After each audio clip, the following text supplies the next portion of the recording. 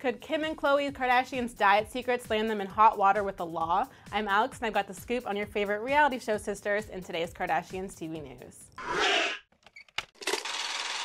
Kim and Khloe have been steaming up our TVs since last year with their racy bikini-clad commercial for QuickTrim, but now it looks like they'll be sweating a class action lawsuit over their paid endorsement for the diet pills. According to the New York Post, a lawsuit is in the works against QuickTrim and the Kardashians' marketing claims, since it was revealed that the pills contain high levels of caffeine, which is not safe or effective for weight loss. Do you think Kim and Khloe should be held responsible for being the faces of a potentially dangerous diet product? Sound off in the comments and check back with us next time for more reality TV scoop from SideReel.